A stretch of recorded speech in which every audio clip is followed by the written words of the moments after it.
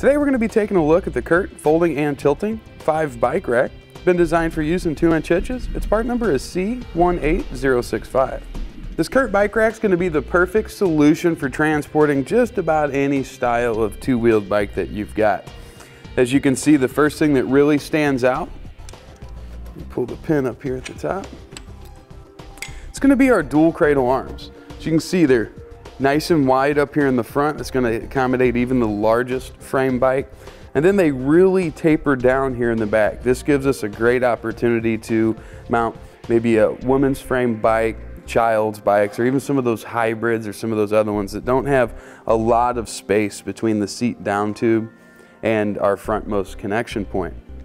Here at the top, let's do a couple of quick measurements. We'll go from the outside of the bar to the outside of the bar.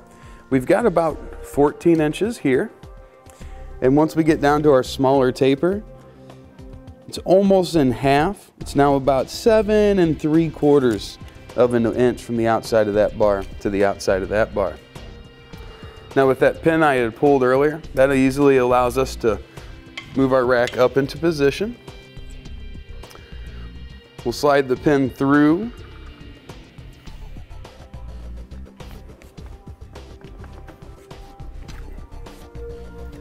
and secure it on the other side with the attached haft. Now, it's pretty tight right now. It's a brand new rack we just got out of the box. It's going to loosen up a little bit over time. Another thing that we'll note while we're here, you're going to have adjustable cradles. These cradles, we can move them in or out slightly. As you can see, it's not the easiest thing in the world to move the cradles, which is good. That's going to prevent your bikes from sliding forward and back as you're heading down the road. Each cradle is going to have either a single strap or a dual strap, just depending on where our bike's oriented. The dual strap gives us our anti-sway cradle. So our down tube will come right up through here, and with this tight, it's really going to eliminate that swaying back and forth, which is going to help to prevent that bike to rack or maybe bike to bike contact as we're heading down the road. And then on each of our cradles, we're going to have the upper tube strap as well. And if you take a look right down the cradle itself, you see these little grooves. There's ridges in here, provides little grooves. Those are perfect for allowing our brake cables or our lines to fall right down in those grooves and keep them from getting scrunched. So everything's going to work fine when we get where we're going. As you can see, each cradle arm is also going to be equipped with a reflector right here on the end. That does a great job of alerting anybody walking or driving by that there's something off the back of our vehicle, and just to use a little bit of caution. Another great feature of the CURT rack is that we're going to be able to fold the center mast and arms out and away from our vehicles when we don't have our bikes loaded. To do that, we're just going to loosen the little T-handle here, pull the clip and the pin located here in the base, and then we'll just lift up on the T-handle. And as you can see, that's going to allow us to fold it out. Got a nice stopping point here, so it's not going to overextend. And in most cases, that's going to give us all the room we need to open any kind of rear hatch or hatchback, anything like that. On your pickup trucks, as the tailgate comes down, it would probably offer a little bit of interference. So check out our test fit section for some more information on that. To raise it back up, we're just going to lift the mast, and we'll watch for this pin to fall back into its hole. Okay. That's perfect there.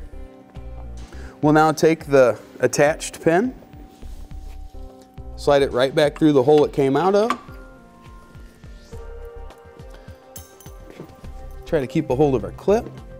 We'll slide that in the other side here.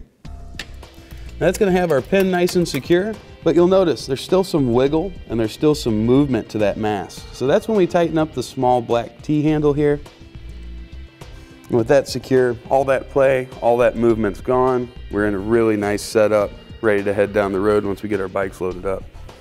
Here on the back side of the mast, we've got a nice D-loop that's going to stick out from the rack.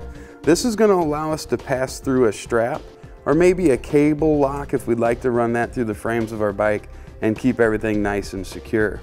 Any kind of strap or cable lock will be sold separately. Here you're going to notice that CURT's used a really nice manufacturing process. All of your edges and your seams here, those are going to be fully welded. We've got sturdy steel construction. As you can see, we've got nice widths on our plates, so they're gonna hold up for a long time. And they've fully coated it with a black powder coat finish. That's gonna prevent any kind of flaking or corrosion for years to come. Now that we've gone over the features of the rack, let's take a look at how it's gonna install in the vehicle.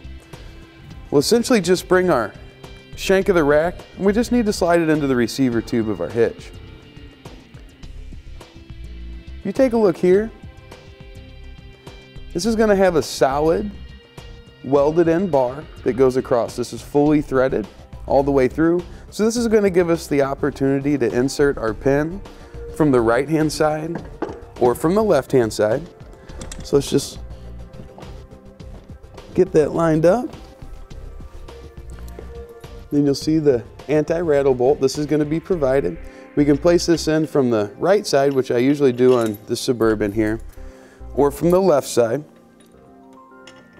just depending on how your vehicle is set up. Like in this case, we've got a 7-pole cover over here, and a lot of the bolts don't want to thread in, so it's nice having that option to do it on both sides. With that hand tight, we'll bring in our wrench and just tighten this on down. Now as we tighten this, it's going to draw the shank of the rack right over against the receiver tube of the hitch here. You see, we're not going to have any movement or any play, any noise to deal with. We'll then come right over here to the other side, and we've got the included pin. That'll slide right up in the end of that bolt, just as an extra level of security. As you can see, it's got a loop on there, all for easy removal.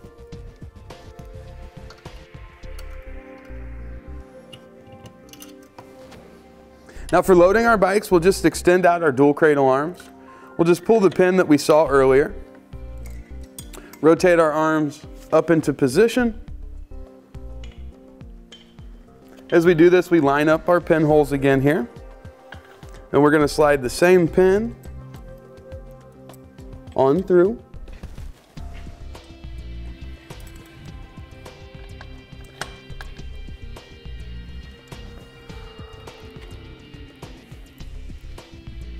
And secure it with the catch on the other side there. As you can see, the arms are going to have a nice upswing to them.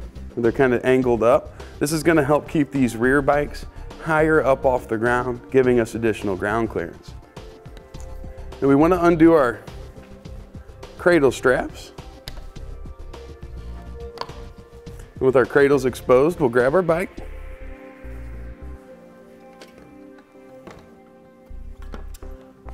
We'll place it right up onto our rack. We want to make sure that we've got the down tube of the seat on the same side as the cradle that's got the double straps. We'll then just bring our straps up and over.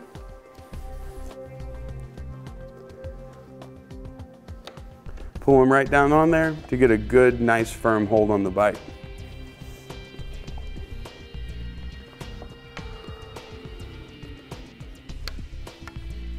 And then finally here at the rear, we'll want to do our anti-sway cradle. And we can always slide the bike up, or the cradles are fully adjustable as we talked about, so we can kind of custom fit those into any of the nooks and the crannies that we might have there on the rear. You can see it's nice and secure. We're ready to load up a couple more. Here on our test course, we'll start by going through the slalom. This is going to show us the side-to-side action. This simulates turning corners or evasively maneuvering. Once we get to the alternating speed bumps, we'll see the twisting action. This will simulate hitting a curb or pothole or driving over uneven pavement.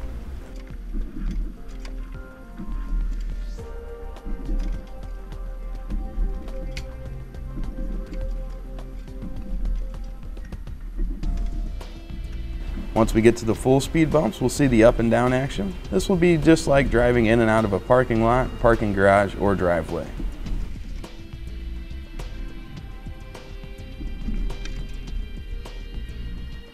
Now that we've taken a good look at the CURT bike rack and we've seen how adaptable it is to fit many different styles of bike, that's going to complete today's look at part number C18065.